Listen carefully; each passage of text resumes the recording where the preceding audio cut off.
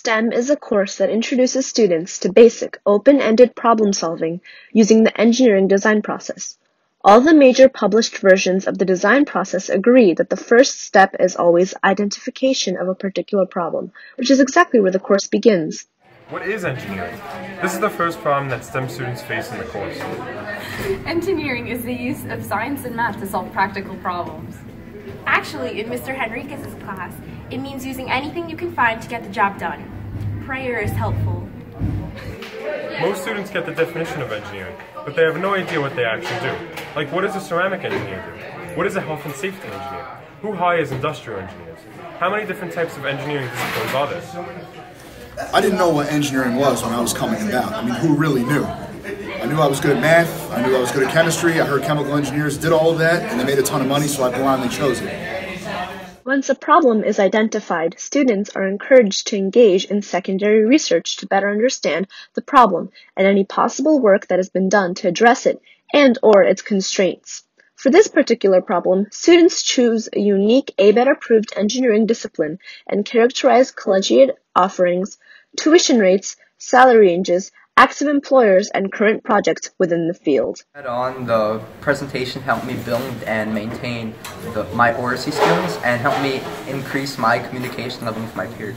And something that I've always been taught across my entire life is that teaching is the ultimate sign of mastery. So by learning about mechanical engineering, I was able to not only teach the class about it, but I also became an expert on it. And by hearing other experts' presentations on it, my classmates, it truly helped me learn about how diverse engineering is. The engineering fields presentation, as this project is called, further explores the design process by weighing constraints, in our case a rubric, brainstorming potential solutions to the problem at hand, and selecting an approach.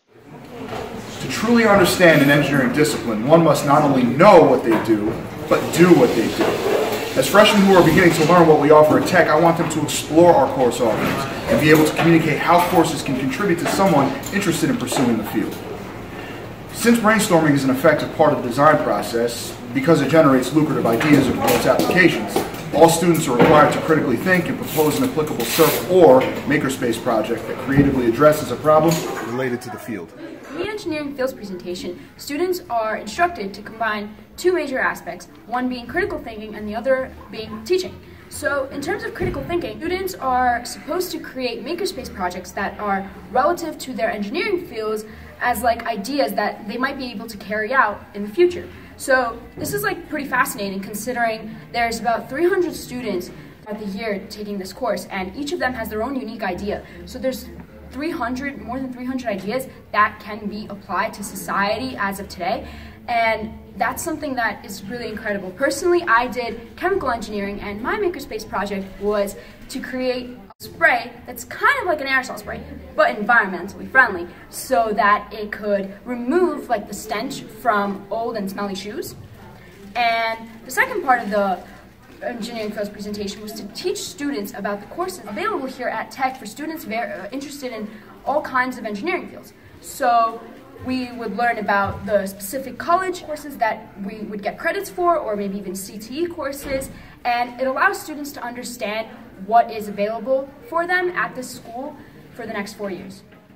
STEM students are also introduced to open-ended problem solving through progressive mechanical, electrical, computer, and civil engineering applications. At the start of the course, I have to assume that not many students have much building, coding, robotics experience. Sure, they've probably toyed around with Lego robotics in the past, but how many of them have actually used a robotic system to solve practical problems or even do challenging competitions? STEM students are expected to use the Tetrix robotics platform and C++-based coding to build a fully automated robot that can compete in a high-speed timed race, where an object must be transported to a precise location. The progressive problems and tasks are systematically developed to build on previous knowledge and developed skills. Drilling activities take place throughout the term and are introduced as relevant tools to aid in achieving specific goals. One of the first problems I ran into when I first started this course was building a basic robot that will move forward or function, like basic stuff. Online research helped a lot. Fast forward to the final project, I was able to combine speed, precision, accuracy, and functional transportation in one task.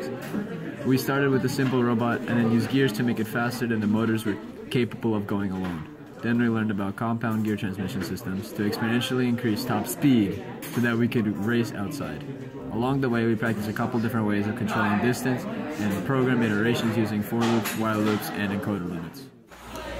Applications like the Mars rover need to be fully automated even if the control signal is lost. If NASA can design automated robots that are, say, trying to find water on a big rocky and unfamiliar terrain, why can't we do that here in this class? Similar to industry, STEM students work in collaborative groups for all robotics and building projects. Students are able to use their strengths to better the team effort and divide tasks for efficiency. In STEM, we have groups made up of like 3 students, and we have to help each other out in order to get to a final product. So in my opinion, my strength would be communication.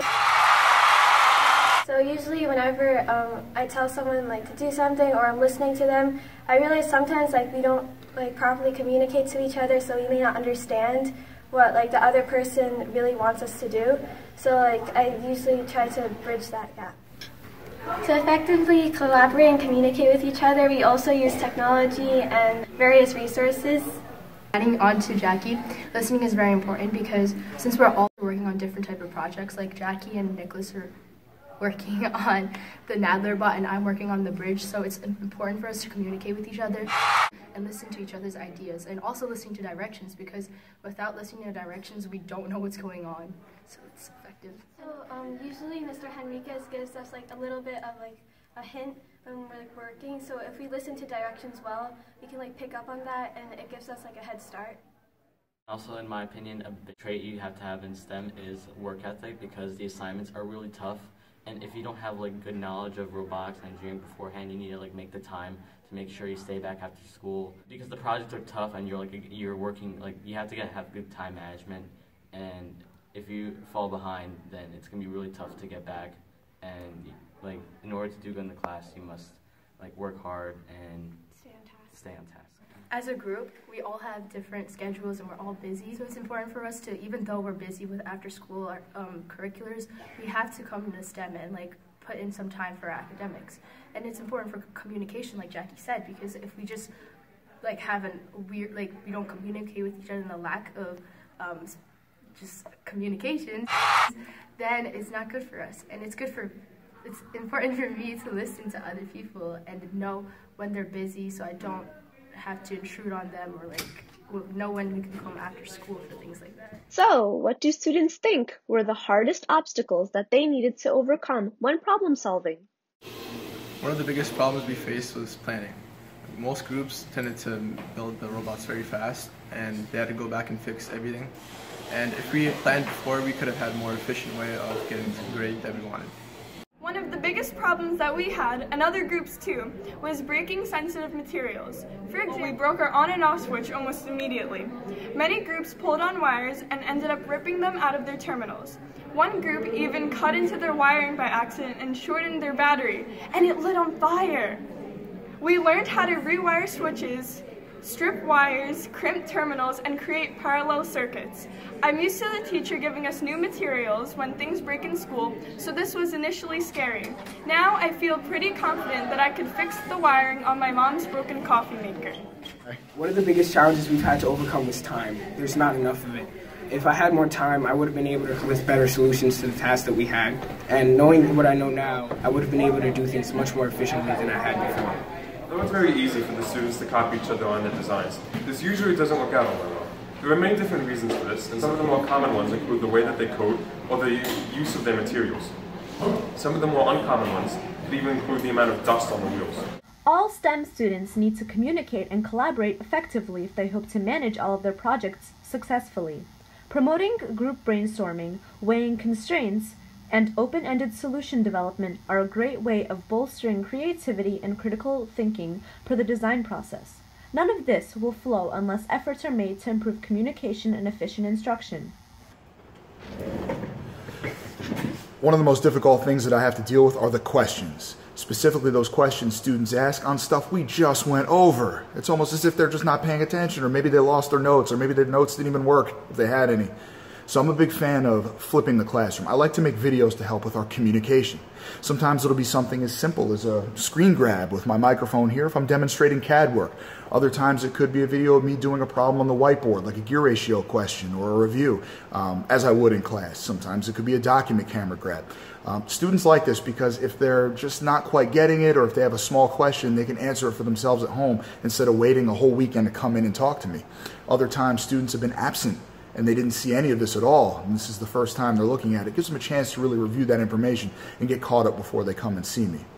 These video resources are great because students can not only use them at home, they can use them in the classroom as well. That's important because when I have a classroom full of 34 students, there's only a limited amount of time that you can spend with each student before the bell rings and class is over. It's a great way of students finding that clarification they need without necessarily having to grab me, especially when it's something simple.